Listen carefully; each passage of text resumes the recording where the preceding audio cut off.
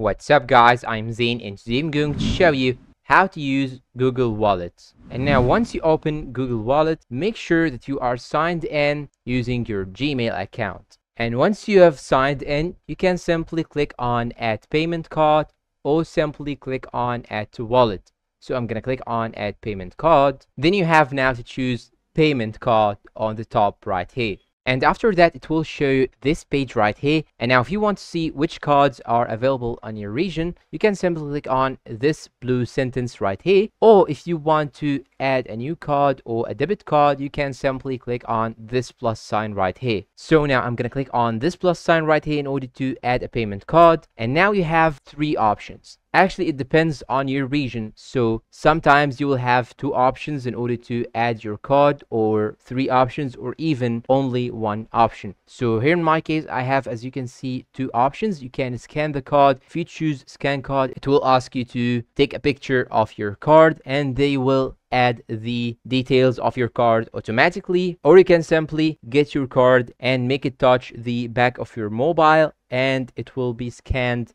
and also insert the data automatically. Or you can simply click on enter details manually and enter all the details of your card manually. So here, as you can see, I will enter the details manually, and after that you can simply click on more, then choose save and continue, and you have to enter your postcode right here. Then it will show this page. You can simply click on more, and after that will show you this page. And now what you should do right now is simply choose how will you verify. You can simply sign in to the bank app in order to verify your card, or you can simply make them send you a code on a text message on your phone. So you can choose whatever you want, and after choosing the verification method, you can simply click on continue. Now here in my case, I have chosen the first option. So now I'm gonna type the code that they have sent me, then click on continue. And after that, you can simply set Google Pay as your default. So I'm gonna click on set as default down below right here. And now if you want to pay using Google application or Google Wallet, you can simply use it when you are in front of a terminal.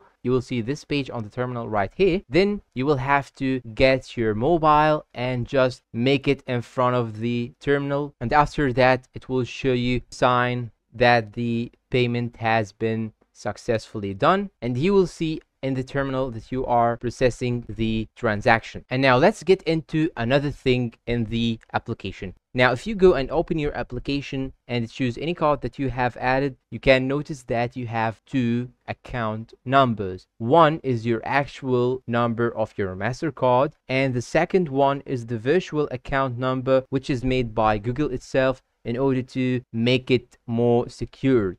Now, let's say that you want to use some loyalty rewards or even a gift card.